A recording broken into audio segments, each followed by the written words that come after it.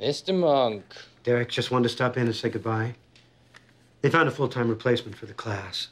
She's coming in tomorrow. Oh, I'm sorry to hear that, Mr. Monk. A good teacher merely explains. A great one inspires. I think you could have been a great teacher. Well, I'll still be here. Just won't be teaching. Oh, yes, your hypothetical murder investigation. How is that going? Pretty well, actually. Thanks for asking. We just got a big break. Her eyeglasses. Eyeglasses? Beth Landow always wore glasses. Seems she was blind without them. But they weren't near her body or on the roof. Where are they, you suppose? I don't know. No, we'll find them. Tomorrow morning, there'll be about 200 police cadets here, searching every square inch of the campus. We'll find them. And when we do,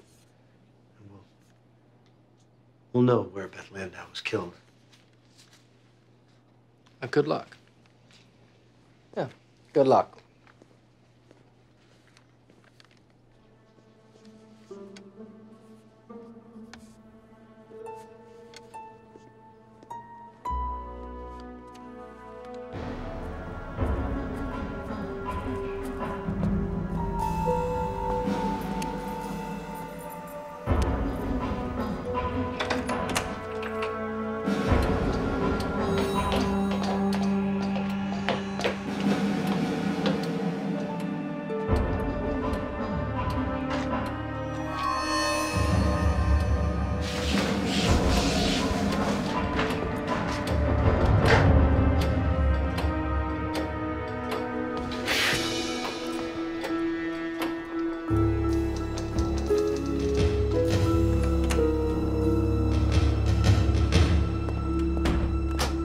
Working late, Mr. Philby.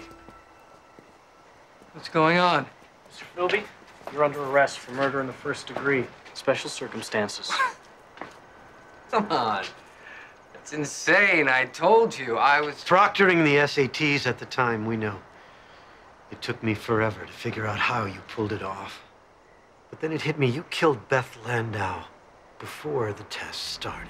You met her on the clock tower roof that morning at about 8 o'clock, 20 minutes before the test.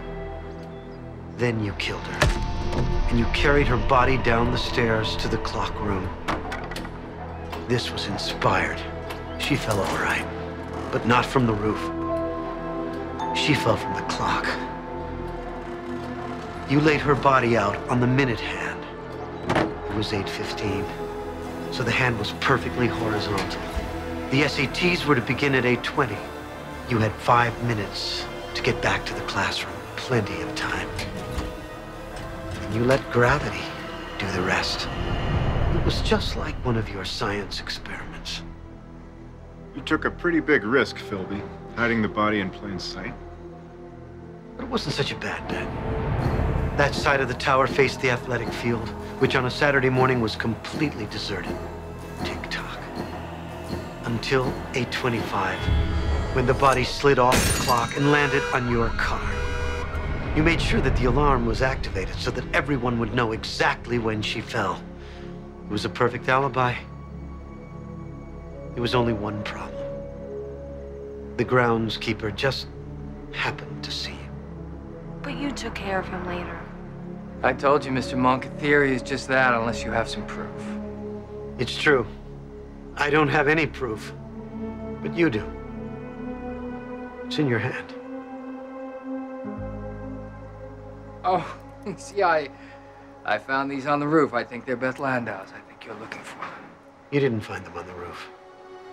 You found them in the clock room under the gearbox because I put them there 2 hours ago. Only Beth Landau's killer would have known to look for them there. QED, quod erat demonstratum. Thus it is proved.